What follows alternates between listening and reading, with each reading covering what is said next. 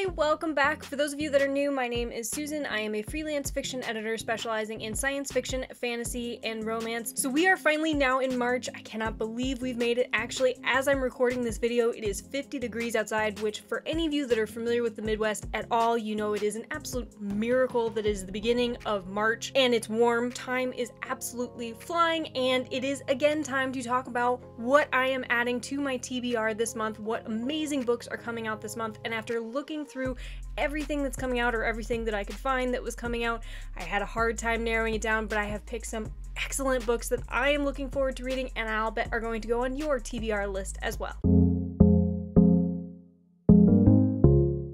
First on the list is Crimson Rain by Amelie Wen Zhao. This is book 3 in the Blood Heir trilogy. It's a retelling of the Anastasia story, but with tons of magic and darkness and life or death politics.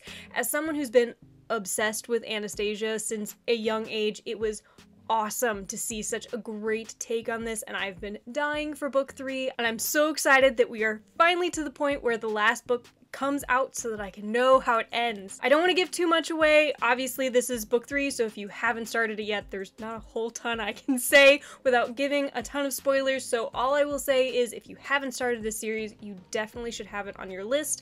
Or if you have, and you, like me, have been waiting for book 3 to come out, it actually came out this past Tuesday, so feel free to already run to the bookstore and grab it. The next book I'm looking forward to is The League of Gentlewoman Witches. Say that 10 times fast. Gentlewoman Witches. Which is actually book 2 in a series that I had not heard of until I started doing my research into what was coming out this month. But I can tell you right now that I know it's there, I am getting all of these books the moment they come out. Even just from reading the back cover copy, you can feel the voice in this story. I challenge you, when you look this up and you read the back cover copy, not to hear it in just such a posh, beautiful accent, throwing you in the atmosphere even before you crack the cover. And then you add in a pirate and a theft and witches and romance, and I am obviously sold. So this is 100% on my TBR, and it comes out on the 15th. The third book I'm looking forward to is The Bone Orchard by Sarah Muller. Look how beautiful this cover is. It is so hauntingly gorgeous. And then you pair that with the hook, and I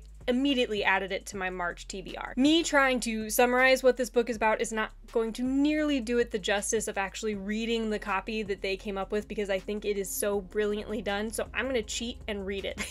A whodunit set in a lush gothic world of secrets and magic, where a dying emperor charges his favorite concubine with solving his own murder and preventing the culprit, which undoubtedly is one of his 3 terrible sons, from taking control of the empire. I challenge any of you to tell me you don't immediately want to read that after seeing the cover and hearing that pitch. It just sounds awesome. And it is out on the 22nd. My final book for this month is Sweep of Stars by Maurice Broaddus. This is the first book in a new sci-fi trilogy that is about an empire, a new group of people that are going further into space. They're exploring, trying to find a utopia, a better way of life, wanting to create a better world, or a galaxy, as this case may be. But of course, there are those that would see them burn for this progress. This book follows multiple point of views. It follows a captain, an elite warrior, and a leader, really immersing you into all sides of this conflict and this epic tale.